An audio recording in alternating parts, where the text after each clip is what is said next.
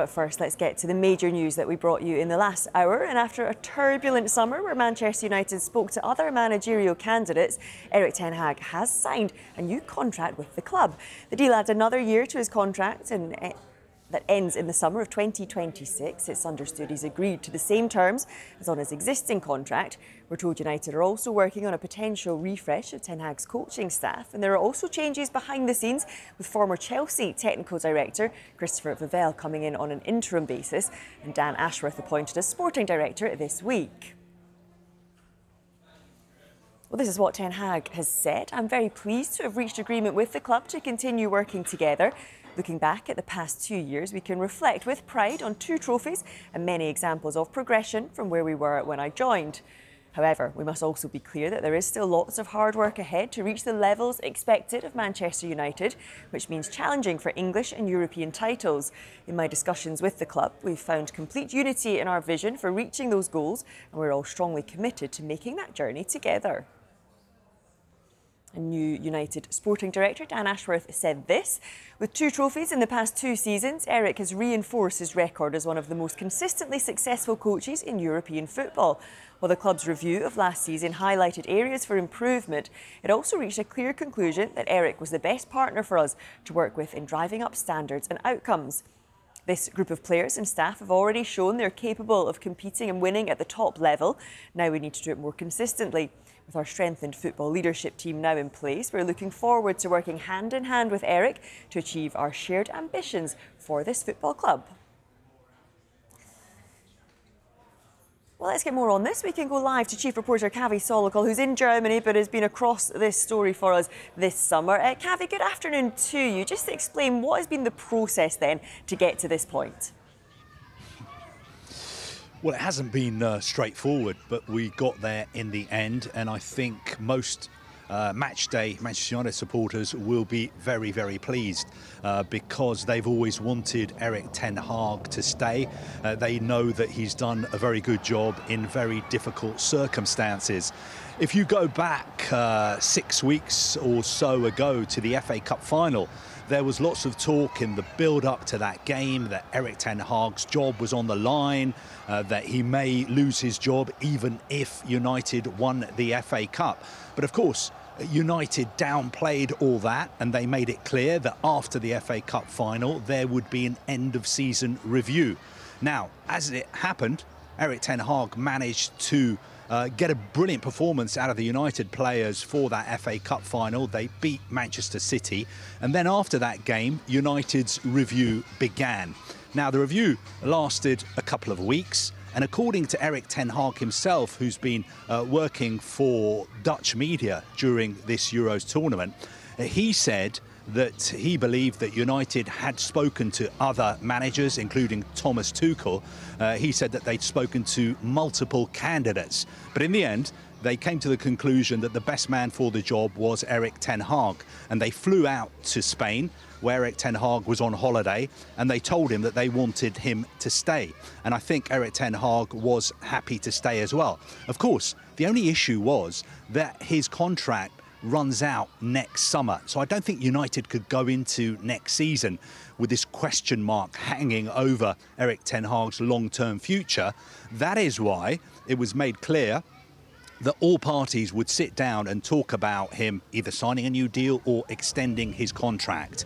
And that is what has happened. So 6 weeks after the FA Cup final, we now know that Erik ten Hag is definitely staying, and he's also signed a contract extension by 12 months on the same terms, so he will be United manager until 2026.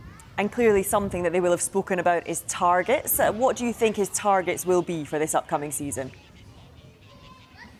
Well, look, first of all, I've got to say, I think Erik ten Hag has done a very good job. He's had a hard job to do. There has been a lot going on behind the scenes at Manchester United. Everybody knows the long drawn out takeover saga. Everybody knows about all the sort of various disciplinary issues that he's had to deal with behind the scenes. Also, league performances haven't been good enough. It is simply unacceptable for a club as big as Manchester United to finish 8th in the Premier League. But Erik ten Hag is a winner.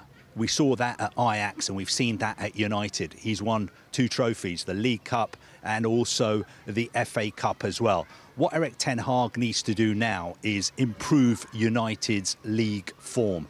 United have to have a settled way of playing. It has to be effective. It has to be successful. They have to take the fight to Manchester City. They have to take the fight to Liverpool, to Arsenal. They also have to deal with all these other clubs who are improving all the time, like Newcastle United, like Aston Villa, like Spurs, like Chelsea as well. So it's a big, big job for Erik ten Hag, but I think he now has everything he needs to make Manchester United successful again, because there's a new structure at the club, new leadership team. He's going to have help when it comes to recruitment issues as well. So I think everything is set up for Erik ten Hag to be successful at United. It's a new chapter in the club's history. And as I said, I think the match day United fans believe in Erik ten Hag because they see with their own eyes the work that is going on. Yes, sometimes performances are not good enough. Yes, sometimes results are not good enough. But they like Erik ten Hag. They've taken to him. They like the way he deals with the players. When they step out of line or when they don't perform, he takes them by the scruff of the neck. He sends them out for extra running. He is hard on them. But a lot of fans think that that is what these United players need. And also, I think United fans like the way he deals with the media.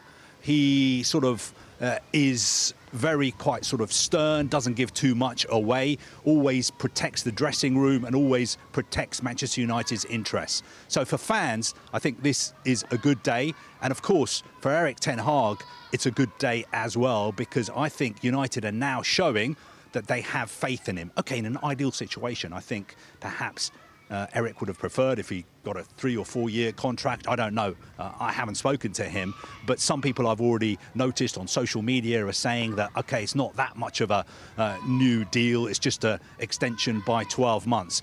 But I'm not too worried about that. I think if I was a United supporter, I would be saying, let's forget about the past. Let's forget about all the turmoil. Let's back the manager.